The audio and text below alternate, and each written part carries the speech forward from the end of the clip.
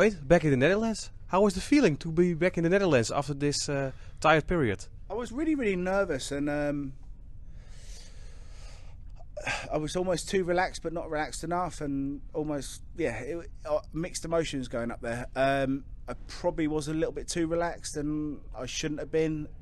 And then I relied on my opponent playing bad darts rather than me just winning. So but I'm happy to get through, and I'm through to tomorrow. How was the warmth on stage? Sorry? The heating on stage?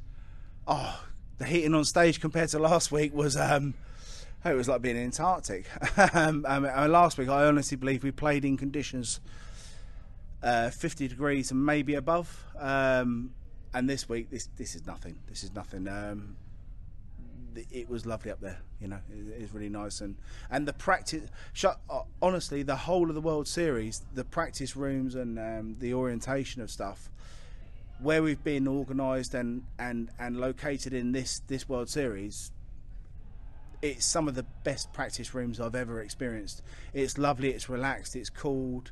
You know, there's nice food, and everything's great. Good. Looking to tomorrow, you play Mike Kuivenhoven. Is different. Mike Kuivenhoven, Okay. a boy from the Netherlands. Yeah, a two-card holder.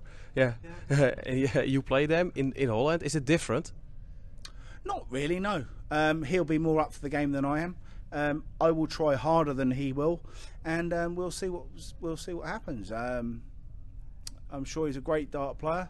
I'm sure he's been around for a while, and I'm sure he's doing the right things at the right time. Is this the hardest World Series that you ever have played? With 8 two-card holders on the other side? It's the hardest World Series if the draw falls in the wrong direction for yourself as a professional dart player. Unless it falls in the right direction or the wrong direction for a professional dart player, no, it's not. But in depth, it's definitely probably the hardest World Series I've played in. James, good luck tomorrow. Thank you very much for your time.